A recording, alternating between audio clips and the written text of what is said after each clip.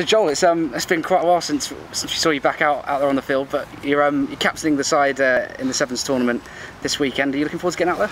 Yeah, I am. Yeah, like you said, it's been a while. Good old 10 months or something like that. So I'm excited. Everyone keeps saying, you know, nice for you to get back, and I'm really excited just to get out and play some rugby and, you know, be back doing something with the lads instead of just watching them. For the lads involved, how important is it to get that sort of competitive spirit back into your pre-season training, you know, ahead of what's going to be a really long season for everyone? Yeah, well, like I said, this is the first thing we can win, so we're all really excited about that. I know we've got the group of players that we all want to play together, and we're just excited. So it's good, and I think there's some really good talent from the other teams playing. So it's a good barometer to see where we're at, see what we can work on. But Sevens as well, we're not going in taking it too seriously.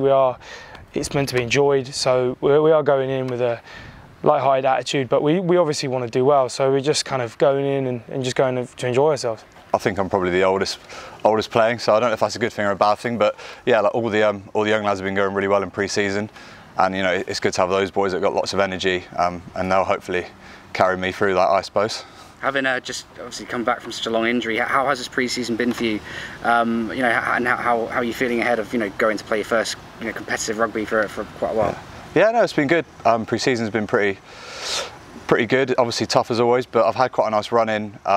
Towards the end of last season I was back sort of running, so I've had a fair bit of time to get back into the swing of things, and you know, pre-season's not been too much of a shock, which has been nice. The neck's feeling all right, so hopefully, you know, after Friday and Saturday it'll be a good opportunity to kick on, but yeah, we'll see. So we've got Ruben, who's obviously had a fantastic pre-season again, amazingly fit, fast, everything. So it's going to be really good to see what he can do on a Sevens pitch. And then for the two players who I think have had the longest injuries are Tom Griffiths and Joel Conlon.